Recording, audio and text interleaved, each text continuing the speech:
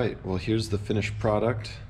This is our final video in our series about the fast forward superchargers. And we're just going to do a little review of some of the stuff that we have finished up since our last video.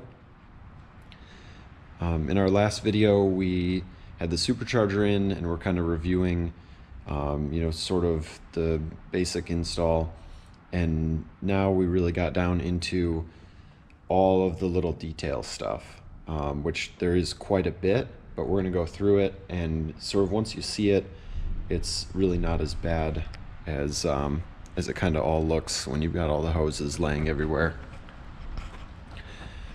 We'll start over here on this side. So of course we've got the supercharger here, and the fuel system turned out pretty nice. It was looking a little bit chaotic at the beginning, but right here we've got our return line and our feed line, and those are just hooked into the factory hard lines that come with the car.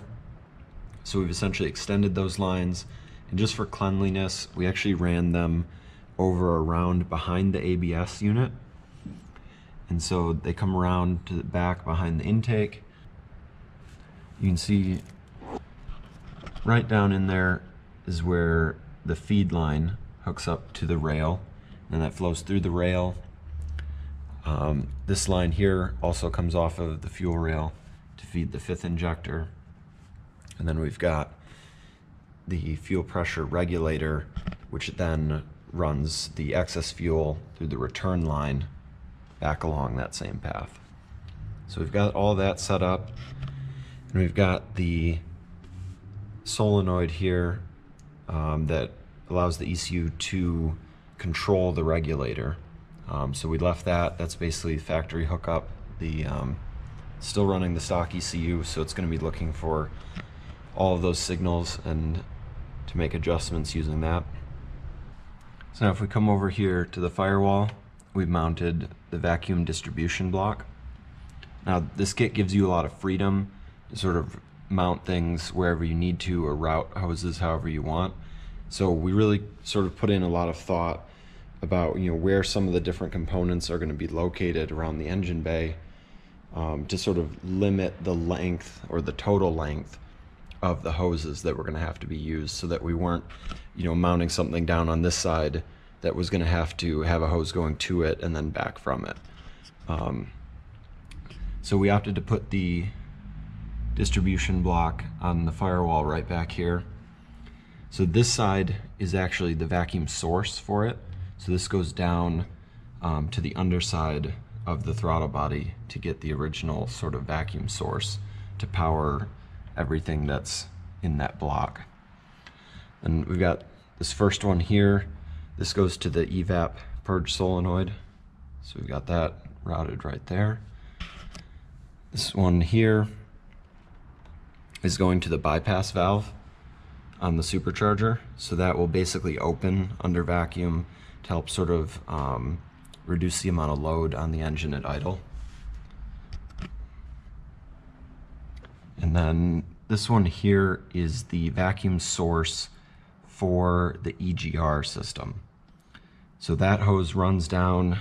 There's some little solenoids just down under here. You can see right down there, there's those solenoids, and those run the EGR system.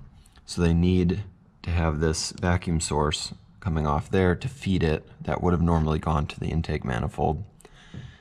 And then those solenoids then have a line that goes back here that we ran over to the EGR valve itself, which I think we showed in previous videos that gets relocated, because normally that would get attached to the intake manifold itself. And so you can see it down there, it's on that little plate, and then the plate attaches, you can see that brass hose there. That brass hose goes directly into the supercharger, so the exhaust gases basically can flow through there. That was kind of a pain to deal with. It's mounted using a hard line, The hard line that the kit provides didn't quite line up the way I wanted it to. So what we ended up doing is the hard line from the kit is a 1/4 inch diameter tube. So we actually used 1/4 inch brake line. It was a little easier to bend and shape, and then I could make it as long or as short as I needed. And that made life a lot easier to use that instead. So we got that all set up, and then we've got this line here, which runs along the back of the firewall, and that goes over to the cruise control system, which you can see the cruise control has been relocated. I think we talked a little bit about that kit in the previous videos, but the cruise control would have been over here where the intake was. So that gets moved out of the way. So that requires a vacuum source. So that's this one here. And then we've got this last larger diameter one. Again, goes across the firewall. And that provides the vacuum for the brake booster. Important note on this, there is a one-way check valve in this line. So you don't want to just run your own custom line all the way across. This check valve is important. It basically holds vacuum and brake assist if the engine is off. So either if it stalls, you'll still have power brakes, you'll still have assist from that, or even just when you turn off the engine, if your foot's on the brake, it'll help hold the brakes. So it's an important convenience and safety feature. So we just used a junction here to connect the custom line that we put in, and we just cut off the stock line there and kept the valve. You can almost see it's kind of raised there. So important detail on that. One of the other critical systems that we had to relocate for this kit was the idle controller. So you can see right down here we've got the idle controller, and it comes with sort of relocation plate and mounting bracket, and so we've got that just mounted there onto the frame. So the way this is designed to work is this was normally the place that would connect to the intake on the idle controller, and normally it would sit sort of over in this area on the bottom side of the throttle body. So we completely changed the location. We had to extend the wire harness for it, but that turned out pretty nice. And so it's going to be pulling in intake air from this tube, which it's then getting basically from the intake. So it's a similar path to what it would have had in the stock setup. So it's basically pulling that air that's gone through the air filter and the MAF. So it's measured air coming in through, and then it goes through the adapter plate and then comes out through this hose. So then from this hose, that feeds over. We've got it tucked down under, but it goes into the intake just behind the throttle body there. And despite being relocated and having some longer hoses going to it, it all works perfectly fine. So that turned out pretty good.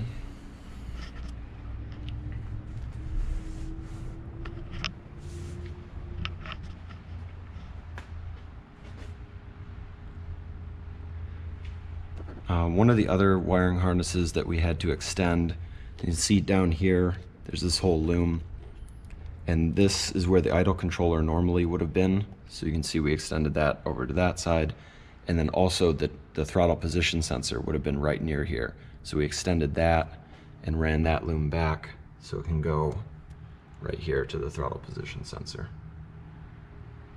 We also have the wires here that plug into this 5th injector. This is something that we had to run. So these go back down through the firewall and go to the ECU. So the ECU is located behind the back seat, and we showed in one of the earlier videos the plug-and-play harness that comes with this, so you can use the stock ECU. Well, in there is a manifold pressure sensor and also the driver for this injector. So we've got this wiring here that we extended to go back towards the ECU, and you can see here there's this very small diameter vacuum hose that plugs into the side of the intake manifold, and that also runs back to the ECU to go to that pressure sensor. And then of course we've got the intake up here. This is actually not part of the kit. The kit comes with sort of like a corrugated black tube that's flexible that you lay across there. But our customer opted to go with this hard tube. It's made by DDM Works, I believe. It didn't fit exactly right. I think it's really designed to work for an NB, so we had to make some adjustments. I tried talking to them, but they told me that it should fit everything. So after I did a little bit of grinding and TIG welding, it did end up fitting. So watch out for that if you're looking for that option. Everything that I could find about it, it was used on NBs only. So there's a little different layout. Partially the height back here was a little bit of a problem because I think the geometry is a little different in an NB. And then the position of the MAF and the filter box are considerably further forward in the NB. So this can kind of sit lower, and there was actually an additional extension tube to get the MAF out into this position, because in the NB it obviously doesn't have the pop-ups, so everything sits a little further forward. So just something to note on there. Turned out pretty nice, but it was a little bit of a headache to deal with. On the topic of the filter box, we did have to trim the filter box a little bit. You can see it actually sort of ground this section out a little bit because it was sitting too far forward and hitting this bumper. And then this lip on the front was hanging just a little bit too far forward as well and kind of had a little bit of an angle to it. So we cut a slightly different angle, sort of just ground it smooth. And the big problem with that was that it was catching up here. There's this flap that sort of seals off the engine compartment. It goes right in that seam there. And it has some additional structure on the back of it that was basically resting on top of this and not letting the hood close. So a little bit of trimming there made everything fit a lot better. And then of course we got the radiator upgrade from Super Miata. Add a little bit of bling to the engine bay. There you have it. I think that's pretty much everything that I wanted to cover on this. I'm sure I missed a whole bunch of stuff. Please feel free to comment on this video. I'll try to answer any questions that you guys have. If there's too much that I missed, I might make an additional video as well. So give me your feedback. Let me know what you guys think or what you have questions on. All right, thanks for watching, guys.